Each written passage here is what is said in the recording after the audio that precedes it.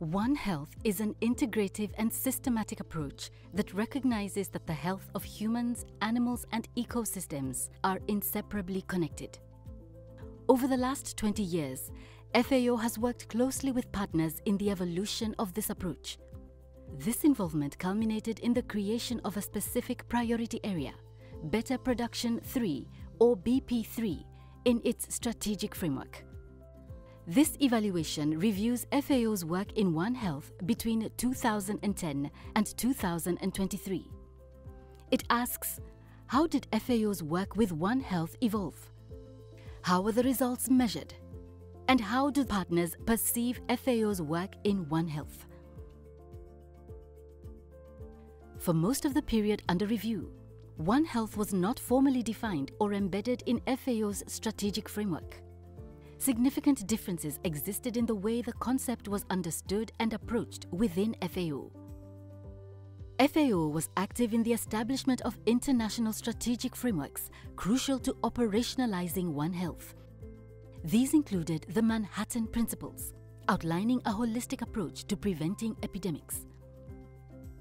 The animal health sector has played a leading role in the evolution and implementation of One Health within FAO. Starting with highly pathogenic avian influenza, it has enabled the organization to make a significant contribution in early approaches. 2015 marked a significant year. FAO's work on antimicrobial resistance involved collaboration between multiple sectors and divisions, resulting in a broadening of the concept and practice of One Health. FAO's response to COVID-19 further broke down institutional silos and fostered multidisciplinary collaboration. It integrated lessons from other zoonotic crises and underscored the importance of ensuring the continuity of the food supply chain.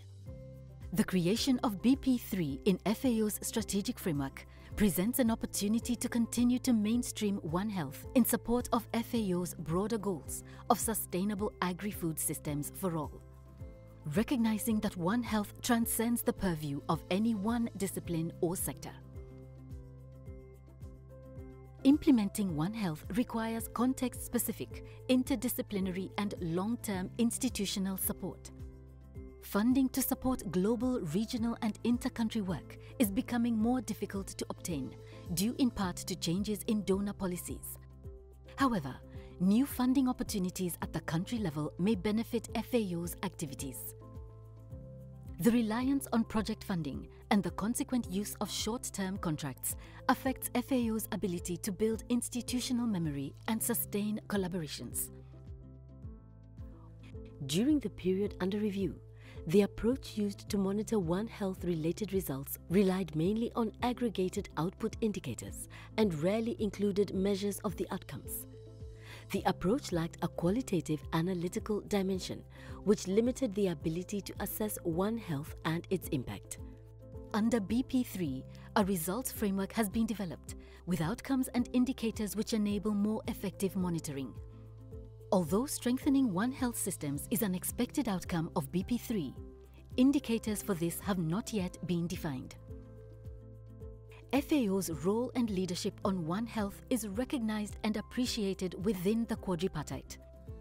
FAO's technical role at the regional and country level as a convener and its role in drafting the current One Health Joint Plan of Action are positive examples of that leadership. While some projects demonstrate good practices in mainstreaming gender and youth into FAO's One Health work, social inclusion is not a prominent feature in One Health projects. The evaluation makes 3 recommendations. Ensure the appropriate engagement of underrepresented divisions in One Health efforts so that all disciplines and sectors in the organization can contribute and benefit from adopting the approach. Update the results measurement system, including defining additional One Health result indicators to address gaps in the BP3 results framework. Provide guidance to help practitioners and project teams integrate social inclusion in their One Health initiatives. To read the full report, please visit the Office of Evaluation website.